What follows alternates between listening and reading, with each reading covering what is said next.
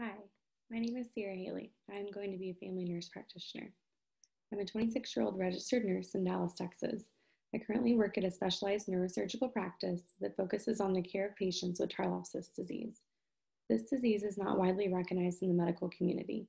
It is often dismissed as being asymptomatic. My day-to-day work includes coordination of pre- and post-surgical care.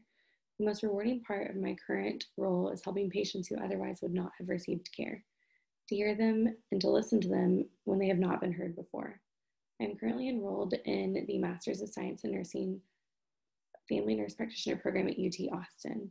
I'm in my first semester and plan to graduate in the spring of 2022. I was originally accepted with last fall's submission and deferred as I had to make my own health a personal priority. I originally decided to go into the healthcare profession when I was in high school, and I did not understand at the time why this had to happen, but I saw multiple loved ones undergoing cancer treatment. Later, it was pieced together that my family possesses the BRCA1 gene mutation. Once I graduated with my ADN, in my hometown, I progressed through a BSN program to allow myself the opportunity for more growth within the nursing profession. I began to start focusing on my own health so I could provide better care to my patients. With this, I got tested for the BRCA1 gene mutation and I was positive. I then started recommended preventative screenings on my first MRI. I was diagnosed with stage 2 triple negative breast cancer at age 24. With the support of my boyfriend, family, friends, and amazing healthcare providers, I underwent fertility preservation, chemotherapy, multiple surgeries, radiation, and now I have no evidence of disease. During this time, my own mother had a scare with breast cancer, and because I did my screenings, so did she.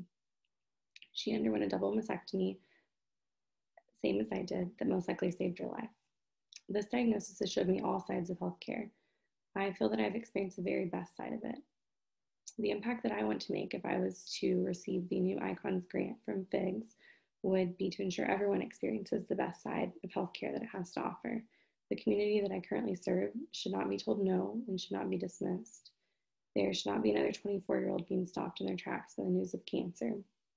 In 5 years, I want to have improved the process of diagnosis and shorten the time of symptoms from the current patient population that I serve. In 10 years, I want to accomplish new ways of care for nurse practitioners and open up new doors for them. In 15 years, I hope to find a better, sooner way of identifying a BRCA mutation. And my inspiration comes from the loved ones I've lost. My motivation comes from within. It also comes from those that I'm surrounded by, including my boyfriend, my dogs, my family, my peers, and my patients. My go-to song is Congratulations by Post Malone, and this is the song that I had played by my breast surgical oncologist when I went into my double mastectomy, with confidence knowing that I would wake up and be cancer-free. The new ICONS grant would be life-changing for me as I'm currently working full-time while going to school in person to obtain the best education possible for my future patients. And I really want to say a big thank you to FIGS for this opportunity.